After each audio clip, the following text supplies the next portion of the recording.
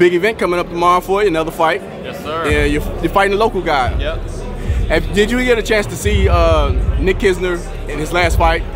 Yeah, I saw some of it. I just saw some highlights. Are you surprised? And after, did you see the interview afterwards? He said he was retired and everything like that. Yeah, I think. So how shocked were you when you take this fight? I don't know. I think he maybe said that he was in an emotional stage, just lost. I don't think he had a very good training camp. He was fighting at heavyweight as well, which I don't think he should have been fighting at. Yeah. But I think for this fight, I think he got motivated for the Maryland Cruiserweight title. I think he got down to the weight. It's the lightest he's been in a long time. I know that. So I think he's in shape. I think he's ready to go. Yeah, he said he's very focused on coming into this fight and everything, and he's going to show you that he's focused, of course. But you coming into this fight, how do you feel? I feel great. This is the biggest fight of my career. So, I mean, that just means I got to rise to the occasion. This is the biggest venue. This is the nicest venue. I've never been 10 rounds.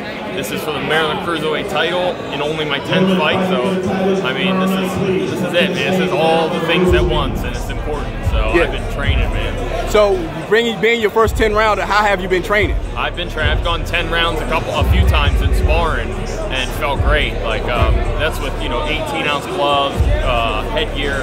So, like, I feel like, especially in the fight, now that I'm rested, I'm rehydrated and everything, I feel great. So, I'm confident that I'll be able to go 10 rounds. And also, you look a little leaner. You know what I'm saying? Sure. You came in, you came in at 188.8, but the look of it is much leaner, though. You know, how do you feel? A little faster? Yeah, I definitely feel faster. I feel like my cardio is just like insane right now. You still hold the power, you think? Yeah, sure. I'm strong. I'm ready to go. I just lost some body fat.